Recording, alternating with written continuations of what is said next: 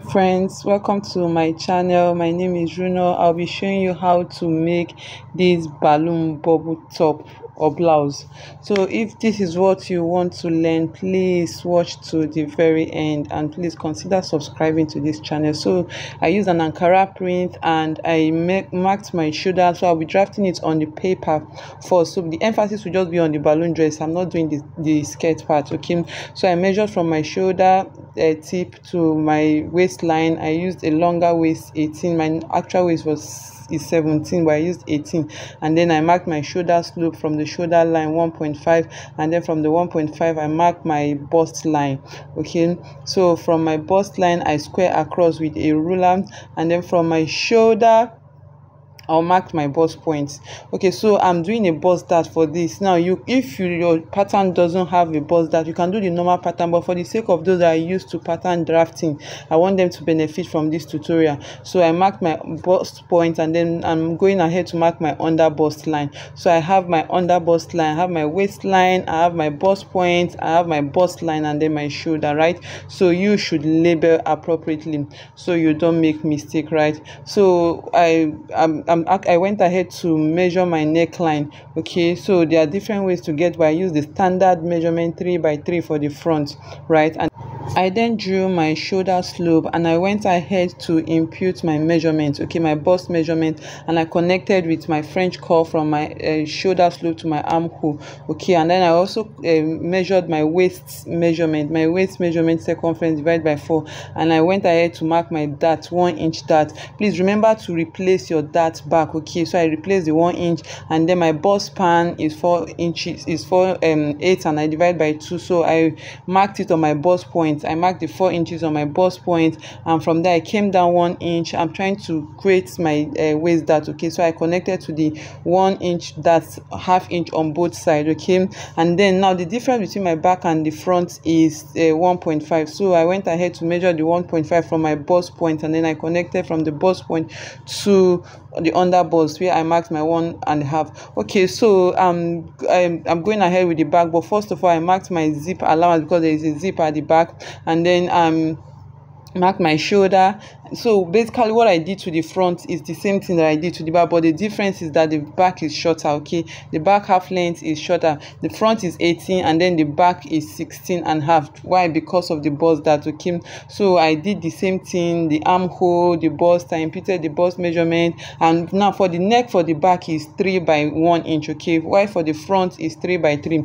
Okay, so because the back neckline is not as deep as the front. Okay, so and then I went ahead to mark my waist dart. Everything is the same, actually, just the bust darts in front. Okay, so now on my shoulder slope, right, I came in 1 inch. So it is very important now, because I will use my ruler to draw a straight line from my shoulder slope to my under bust. Okay, you know it's a sleeveless. Okay, and then I will be the armhole is going to form like an L shape. So where I stopped, the place I'm under the waistline, under the under bust, that is where my sleeve is going to end. Okay, so it comes from the shoulder to, so there is no sleeve in there. Okay, and then now on my neckline, on my bust line, I came in 1.5. please, it's very important. And I use my ruler to draw a straight line from the bust line to my waistline. Okay, so I'm trying to create a separate panel because I want to add a belt, okay, on right under my bust, so I need that panel. Also on my neckline, I'll come in 1 inch, and then from that bust line where I came in 1.5, I connect to the neckline shoulder point. Okay, 1 inch. So now you can see that my shoulder, my shoulder is now smaller than the usual one. Okay, so now this part from the armhole part where I drew from my shoulder tip to the under bust, I'll be cutting that part out. So and then on my neckline, I will come down 3 inches. Okay, so the neckline is going to be like a rectangle now, and a V. Okay, so on that point I will come in that 4 inches, I'll come in 0.5, that's ½ inch. Okay, so I want to make a V neck from there, but before then I'm going to connect it back to the neckline. Okay, so it's going to give me somehow like an L-shaped neckline. Okay, it's not a straight neckline, and then from that 0.5, that ½ inch, I'm going to connect it down. So I want a V neck on the panel, so it's more like a V and an L L shape neckline. Okay, so by the time I finish cutting, you understand it better. So on that 0.5, I just came down, all right, because I'll be wearing a turtleneck inside, so the neck can come down. I'm not afraid to show, nothing will be showing because there is an inner there, right? Okay, so that part now is where I'll be cutting out. So I'll cut out that panel and I'll have my L neckline, and then on my under bust I just marked where I'm going to fix my belt. So please remember to notch that point on your fabric. It's very, very important. Okay, so and for my bust that now I'll move, you can sew the bust that and the waist that together, each individual separately, sorry, but then I'll be moving the bust that to the waist, the waistline. Okay, so I just need one single dart. I don't want to sew both that, but you can do away with the dart if you don't want to. In fact, you can decide not to fix that on the waist and on the bust. Okay, so it's up to you what you want to do, right? So after that, I want to style the front. So the same thing what I did to the neckline, I came in on the shoulder and I came in on the neckline, so I'm doing the same to the back. Okay, so I'm just measuring now. At this point I made a mistake, guys. Yes, I made a mistake because I measured the front where I measured the front from the shoulder to the under bust line. I didn't pay attention to the bust dart, so I now marked that same measurement. What I was supposed to do was to close the bust dart before marking it on the back. So now what I now have is that the back is now longer than my front leg. I mean the joining at the under on the underarm, like the armhole part. You can see how smaller it is. So it is after drafting I just realized that wow, I didn't close my waist dart, okay, my bust dart on the front. So I'm going to make that correction. But after that, you just make sure you add your seam allowance while cutting, okay, while cutting on your fabric. So I didn't add the seam allowance here, but I'll add it on my fabric. Okay, so now this is where it became clear. But meanwhile on my zip, you can come in ½ inch just to tighten it so you don't have bulge at the back. Okay, so what I'm doing now, I went ahead to cut out my pattern. Okay, so you can see my shape is out. So the bust dart now I'm going to close it. So just get your masking tape, you cut and then open and close, right? Okay, so you open the waist dart and then close the bust dart so that all that can move to the waistline. Okay, and then you use your paper tape to just tape it down. So I've closed my waist dart, my bust dart now, so I now have a very big dart on my waist. Okay, so after sewing I'll just go ahead and trim it if it's very big.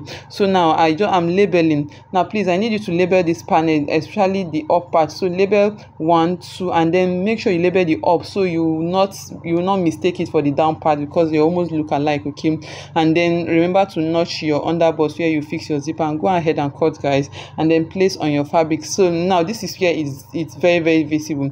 Can you see I've closed the bust dart now? You can see that my back is now smaller. Okay, so I didn't pay attention to that part before cutting. I just used the same measurement. So you can see that the difference now, by the time I place the two, the difference is still the dart difference. So I just took the pieces I cut out and I tape it back, and then I just place the back and the front, the side, both sides together, and just measure and correct the mistake that I made. So what I have is 4 inch there, 4 inches, and then I just marked the 4 inches. I connect it back to the straight line that I drew from the shoulder slope down to that point, right? And then I went ahead, now that they are equal, I went ahead to cut. Okay, so that's just it. I would have skipped this part, but I want you to see the error I made. So please don't forget to close your dart before marking. Okay, so you don't make the same mistake. So this is the fabric I am using. So this is 3 inches, 3 yards. Okay, almost 3 yards, not completely, it's not 3 yards exactly.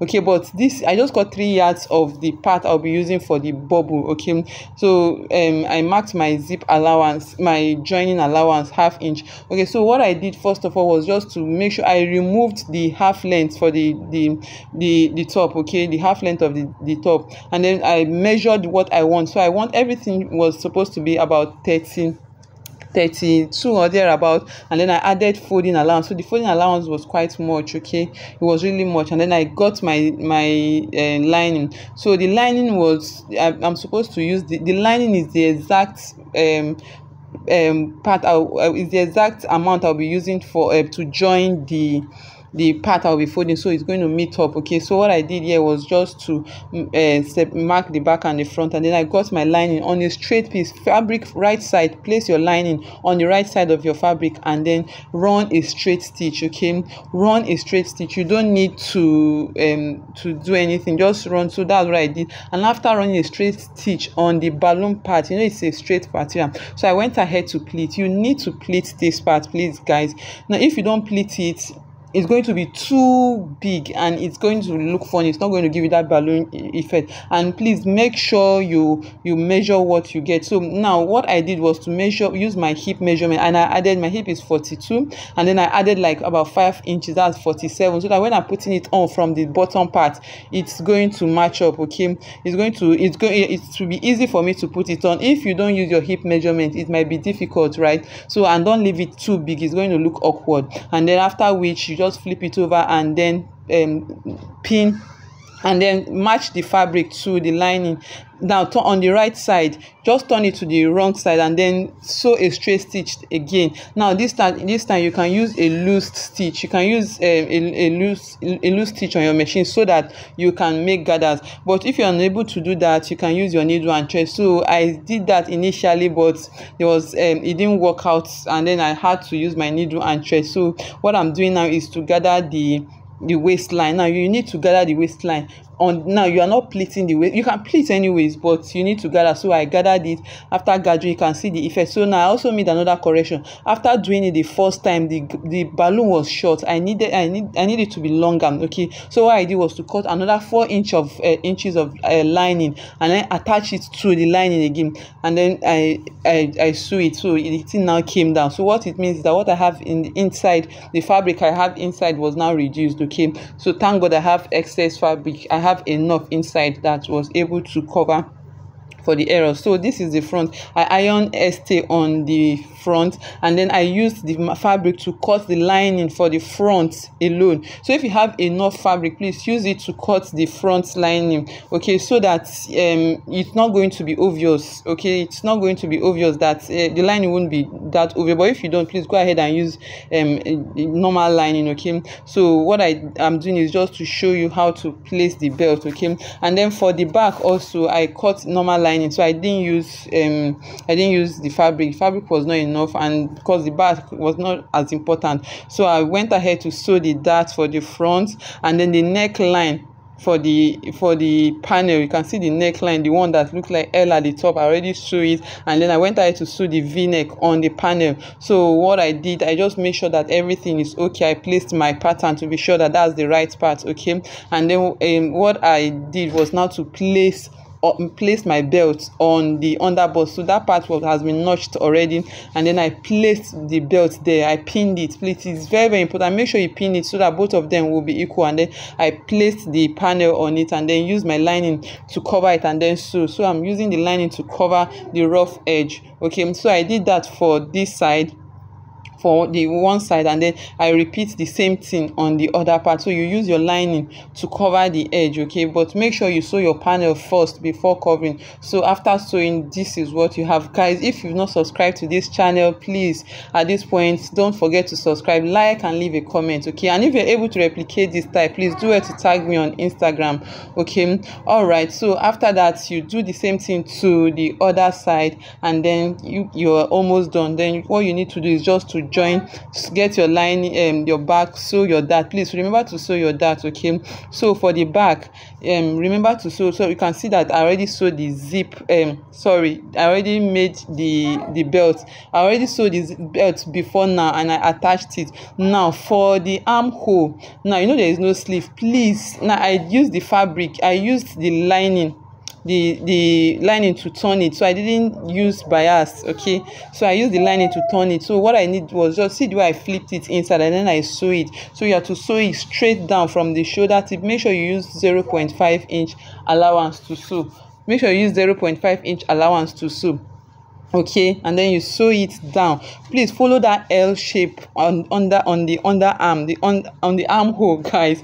Please make sure you follow that L. You don't just sew it anyhow, okay? So you do the same to each of the armhole, right? So you sew it first separately, sew each of them separately. The front, the both sleeve in front, sew them separately, and then you, after sewing, please do well to notch, okay? If you don't notch it, it's not going to lay flat, okay? So you need to notch that L part, so it's going to be very flat, and then after which you do well to iron. So what I'm doing now is notching. So I'm notching it, so it's going to be very flat. If you don't notch, it's not going to be flat, so it's just going to be funny, okay? So do well to notch and then iron, please, guys. You know, you can't get a neat outfit without ironing while sewing. So I will do the same to the other sleeve, and then I will also do the same to the back.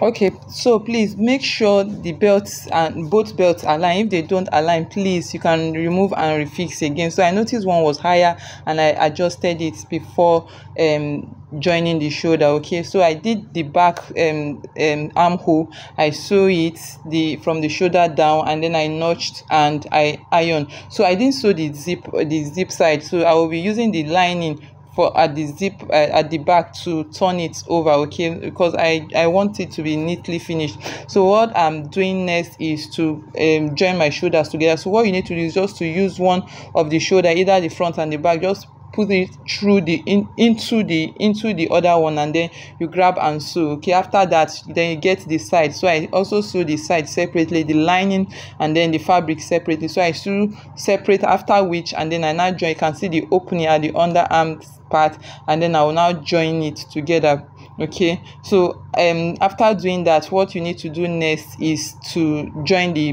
bubble part, and then to join the bubble part to the upper part, okay? So this is me. I'm actually sewing the opening and the underarm, okay? So this is it, guys. It's quite straightforward. All you need to do is just to watch this tutorial carefully and you get it, okay? So you don't have to go through this method. You can just decide to use bias tree, but this one is neater. This is actually neater, okay, and better. So what I did now is just to pin. You can see I later used a needle and thread, to a contrasting thread, white, to make the gathers, okay, because the long strip I didn't work out. I think it cut along the way, so I had to redo it again, okay? So what I did is just to, now I attach both ends, I pin both ends together, and after pinning, I just to spread the gathers, and then I sew. So after doing it, what I did next was to sew the zip, okay, and then I used the lining to cover the zip part.